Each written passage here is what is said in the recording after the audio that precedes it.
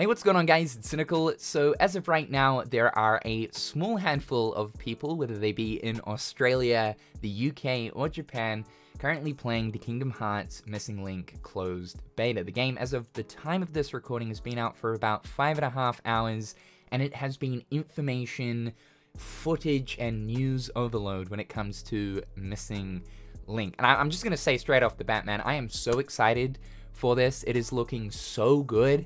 And it's a mobile phone game. Are you kidding me? But it looks so good. Obviously, there's those to be expected mobile phone game tropes that are in this, but looking past all of that, I think Square Enix have cooked up a really cool portable Kingdom Hearts experience, one that is infinite times better than what we got with Kingdom Hearts Union Cross. Believe me. I have been receiving a bunch of information about the game from a few of my friends who have current access to the closed beta. They've also provided me with a lot of different images as well as footage. Most of the footage that you guys are going to be seeing throughout this video has been kindly provided to me by Sai, a good friend of mine in the community. Shout out to you, dude. His Twitter link is going to be in the description down below. Please go show him some love. Now, this is only going to be the first Missing Link video out of probably quite a few to come, because over the next week, while people have access for this next week, there is going to be more details kind of sifting through. Even though it's been 5 hours though, there's a lot to unpack here. Like, a lot. You guys are in for an absolute treat. Just before we get into this video, I want to say, be sure to follow me over on my socials. We are fast approaching 60k followers on Twitter. Make sure to follow me there for stupid stuff, like really dumb stuff. If you're into really dumb stuff, then that suits you. Also, be sure to check out the Missing Link playlist on my channel too. There's quite a few videos in there that sort of further explain the mechanics of the game. We'll be doing a bit of that in this video, but more so just going over the new stuff and not rehashing over stuff we already kind of know. First of all, let's take a look at the character customization, as that is literally going to be the very first thing that you do in Missing Link. The character customization is sort of like Union Cross's, but that next step. This is a 3D Kingdom Hearts game, so you're going to have your own personal 3D Kingdom Hearts avatar. Now, the initial customization, there's a little bit of depth to it, actually more than I was expecting. There's 2 different body types that you can pick from. There's also voice options as well, though currently in the closed beta as of right now, the character doesn't have any actual audio for any voice lines. That will be something that will be later on added, probably into the full version or a later beta test. Because yes, your character does actually speak in cutscenes. You can pick from a few different hair options. They do seem quite limited as of right now, but again, this is something that might expand into the full version, and I'm also betting on it that you'll eventually be able to also buy additional hairstyles too with real money. You can also obtain more customizations for your character, like hairstyles, by doing certain different objectives in the game. You're able to change your hair color, and there is an actual like color slider, so you can get the exact color that you want. You can put highlights into your hair. You can change the eye color of your character, even down to the point of changing the individual eye color for both the left and right eye. There is mouth customization as well as nose customization. You've also got eyebrow customization, the actual face shape of your character, and even makeup as well. And yes, there's even blemishes and scars to go along with it all too. When it comes to clothing pieces, you have a hat slot, a top slot, a pant slot, a glove slot, and a boot slot. So you can imagine later on down the track, when you've accumulated a lot of different clothing pieces, the customization can actually get quite in depth.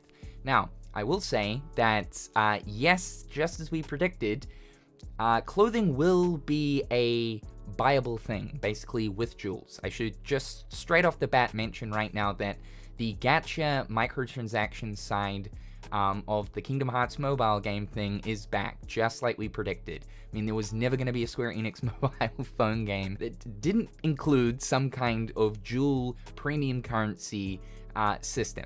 It is in here, and yes, clothing pieces, or clothing sets more so should I say, are going to be one thing that you can spend your jewels on. One other thing I should mention too is I don't know if this applies for all clothing items within the game, but I know for at least some, you are able to also change the color of these too. So again, it does seem like there's a lot of different options when it comes to actually defining your character, making it so that you can really make a Keyblade wielder of your own. Now jumping back over to the jewel conversation, there is 3 categories of things that you can spend your jewels on. Like I just said, the customization items you can buy. There's also an item shop that'll allow you to buy things like AP. So yeah, you can actually spend your jewels in order to accumulate more AP.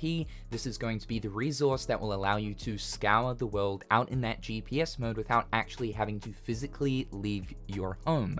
It should be noted about jewels as well, just like Union Cross, that you will be able to actually accumulate jewels by free-to-play means, meaning that you don't actually have to spend money. There will be different methods by just simply playing the game that will reward you jewels. Other items here include stuff like mega potions, ethers, elixirs. All of these do exactly what you would expect them to do from a normal traditional Kingdom Hearts game, restore MP and HP. Things like these traditional items, potions, and ethers and stuff, you can also obtain out in the world by finding treasure chests. So don't worry, you don't have to spend money or anything like that to get normal items. And yes, the third category here is the gacha side. There is a gacha side. You can spend jewels in order to pull a certain amount of different pieces. So just like Union Cross, that banner thing is back. If you want to pull a banner that has a chance to draw 10 different pieces, it's going to cost you 3,000 jewels, just like Union Cross. So it seems like it's the exact same kind of setup. All of the different pieces have different chances of obviously being able to be pulled. You can see the pull rates via a menu in the game. There are some other banners as well, which will require specifically a ticket to be used in order to pull from that banner. You'll be able to obtain these via other means by just playing the game or doing certain different missions or quests. There is also another shop that uses different coins like trade activity coins, trade accessory coins, peace coins, assist coins, news coins, and trade 2-star coins.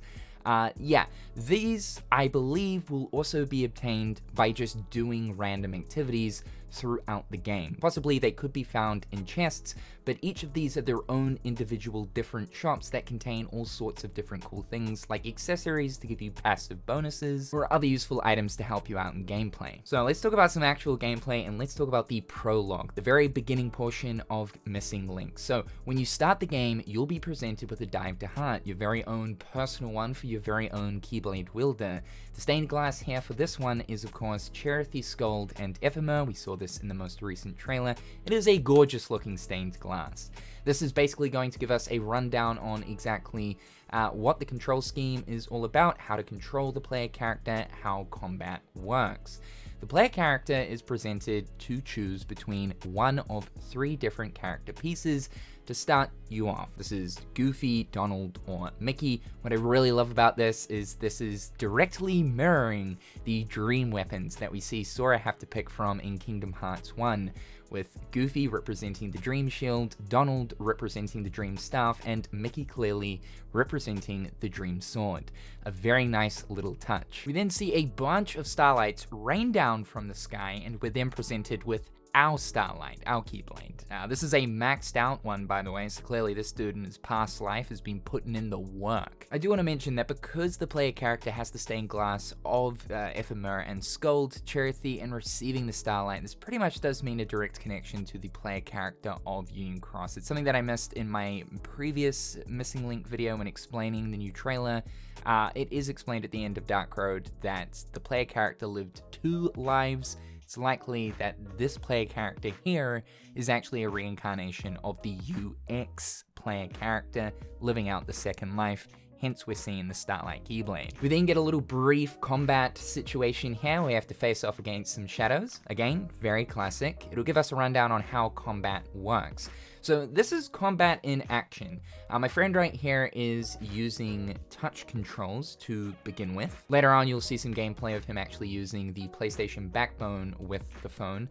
Yes, controller support is here, so do not fret. You can lock onto an enemy by simply tapping on them. Their status will be up the top with their health and level. You can then also quickly lock on to the next corresponding enemy by simply tapping on them, or of course tapping the arrow to go between the group of enemies. Very handy. Control the character with your left thumb. You've got an attack button, a jump button, as well as a little camera analog as well above those to move the camera. The dodge roll, you simply flick the screen, and yes, you can also aerial dodge as well by jumping and proceeding to flick the screen. You can have up to 4 character pieces equipped at once. Right here in the tutorial, you simply start with one. We can see Donald right here, and to activate them, you simply just tap on them.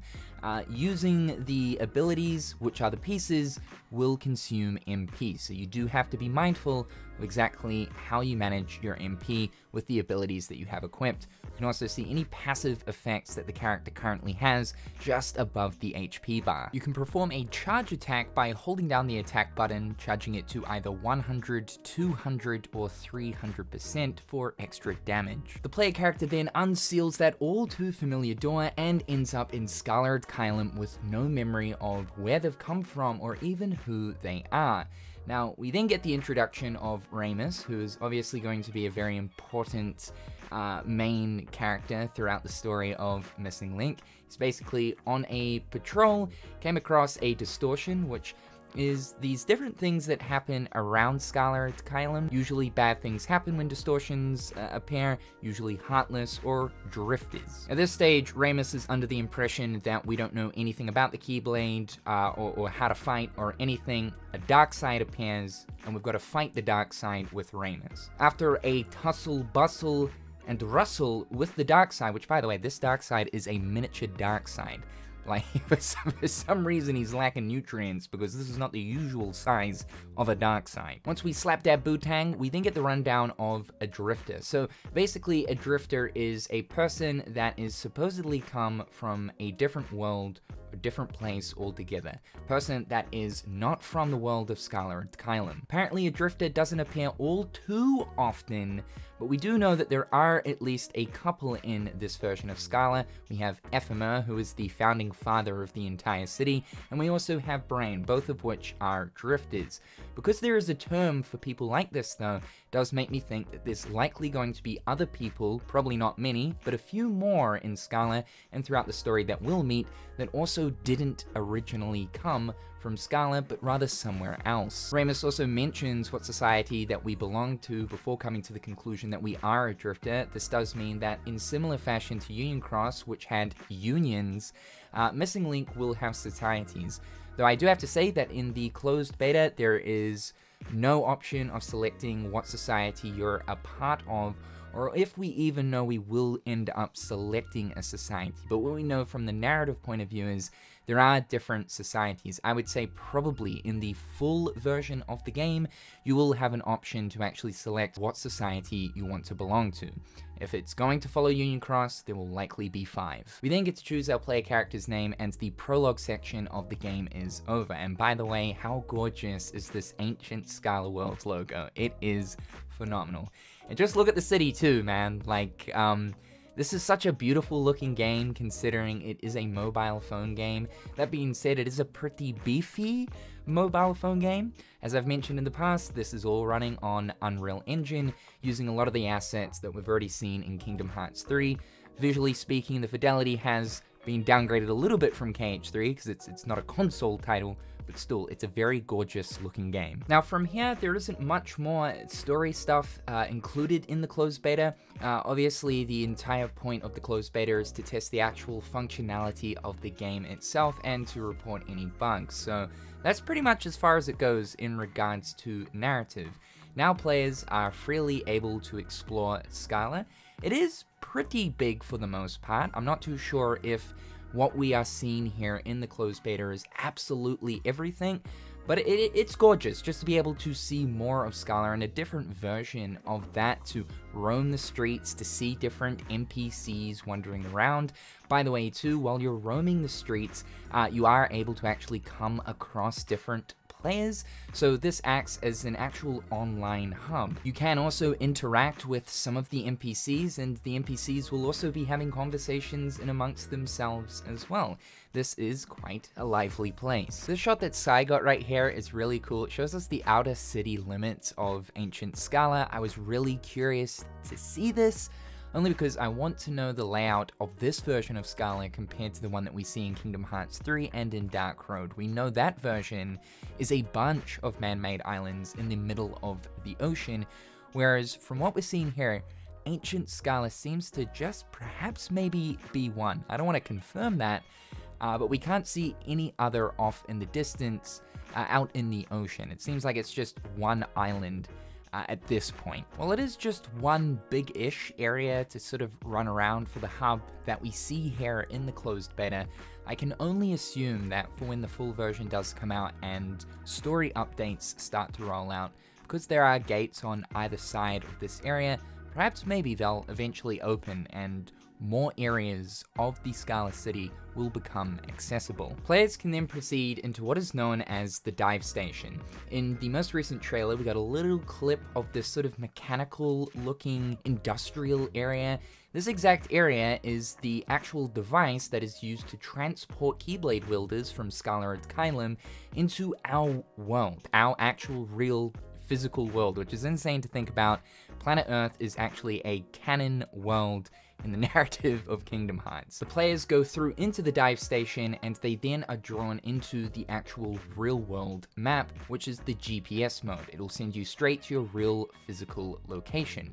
From here, you can start wandering the streets and engage in different numerous activities. Now, while I'm assuming that there will be in the full version narrative quests that will make you have to actually go out into the astral plane, whether you are using AP to do so, which means you don't have to leave your house, or physically going out, the main core experience here, from what I understand, is just simply exploring. The game wants you to leave your home, explore your neighborhood, come across Heartless that will be roaming the streets, fight them for sweet rewards and XP, as well as uncover treasure chests. But the main thing that you're going to be doing here is uncovering those character icons. You'll see different familiar Disney characters. If you walk up to these, you'll be thrown into a combat scenario. From what I've seen so far, this will pit you up against an NPC Keyblade wielder.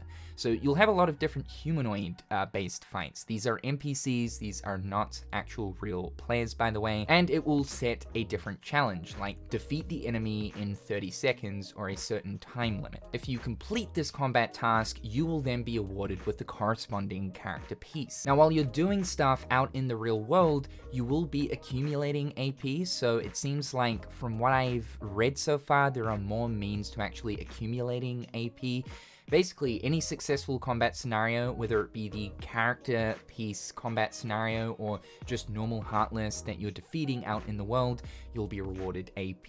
You'll also notice these like little green waypoint things all down the streets. These are almost like lamp posts. Coming across those will also award you with AP. The gameplay that you're seeing right now is Sai playing on touch mode. So this is him actually going out into the world, but without actually having to physically do so. This means anything that he is currently doing is going to require him to use AP. Heartless are important here too, because if you defeat Heartless, you'll eventually be given a hint as to exactly where the area boss is. This is a stronger boss encounter that will provide you with better rewards and will also unlock an additional teleport point.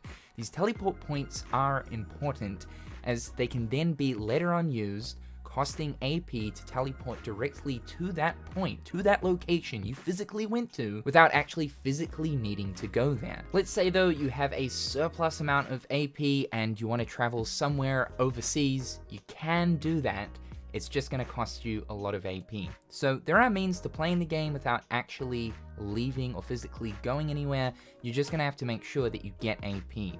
The game is certainly trying to incentivize people to actually physically go out to places, and while I'm sure there is probably going to be daily login bonuses that will give you AP, we also know you can spend jewels on AP. The main means to accumulating this resource will be just doing things like combat, like actually leaving your house. So just keep that in mind. The growth log down the bottom are like your objectives for receiving unique rewards as well as passive effects. So this one right here is telling us to visit a recovery post, which is those little green waypoint things. If we do that, we get a reward. Others might be find an elixir out in the wild, or successfully complete 5 combat encounters. This is the thing you'll probably be working on the most as you're out and about. There is a full-on globe and world map for the entire planet Earth, where you can pinch and zoom in and out and pretty much teleport all over the place, just keeping in mind so long as you have enough AP. The further away the location as to where you're teleporting to, the higher the AP cost. So let's talk about more of the other tidbits and miscellaneous pieces. Who is this new female character? Well, we got the name reveal. She is Freya. She's going to be another important character when it comes to the narrative. Yeah, Nomura is keeping up with the naming conventions of Norse origin character names here. We already have an abundance, especially from Dark Road. A lot of the classmates in Dark Road all have Norse origin names, like Volda, like Vor, like Brage. We also have Skuld from the Key Saga. There is also Odin from Dark Road, who is the Master, and also within Missing Link, another important character is Sigurd. As I mentioned, Missing Link does have controller support. I will most definitely be using a controller. That is the natural way to play a Kingdom Hearts game. The DualSense controller, as well as DualShock 4 and the Xbox controller are all compatible. But one method that Sai has been using, and the footage is right here, as you can see, he's using a Sony backbone, and this is probably going to be the most optimal way to play Missing Link, rather than having to like hold your phone and a controller, which is almost impossible to do, or to have some kind of brace, or to have to actually put your phone down. You've got your phone and controller all connected, bang in one. This is almost like seeing a modern day Kingdom Hearts PlayStation Portable title. It is beautiful. Another thing that Jules can be spent on right here is reviving. So let's say you die during a mission or something like that, you can actually spend 30 Jules to revive your character.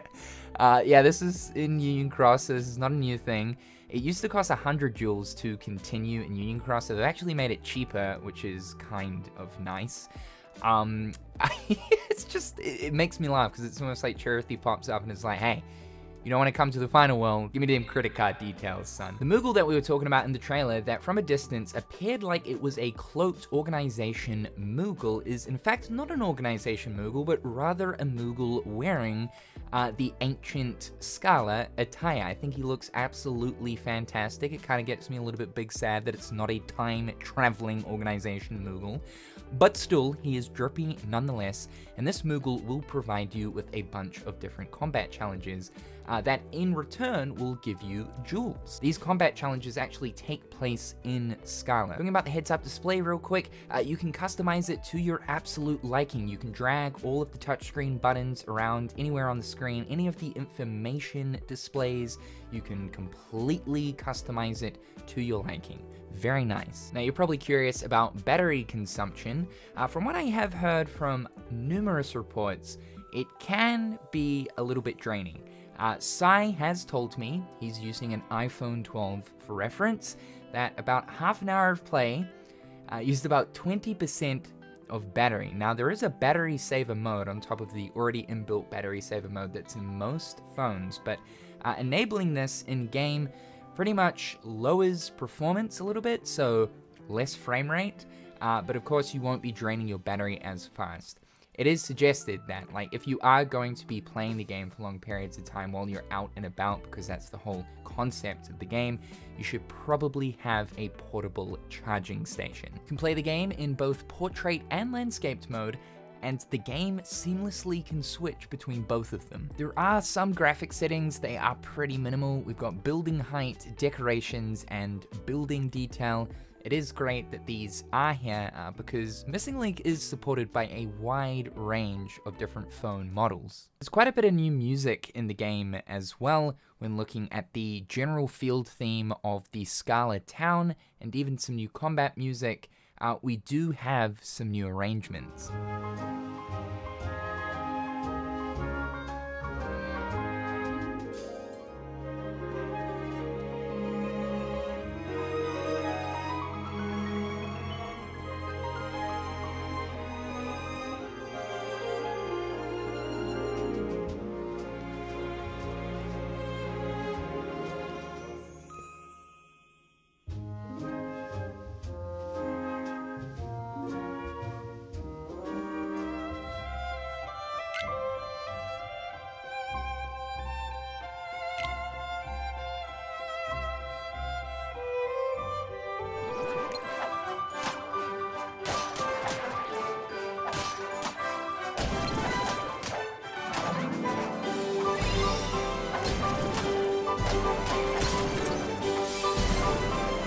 There is an overall day and night cycle. When it is daytime, it will be daytime in Scala as well as in the astral plane, and same goes for nighttime.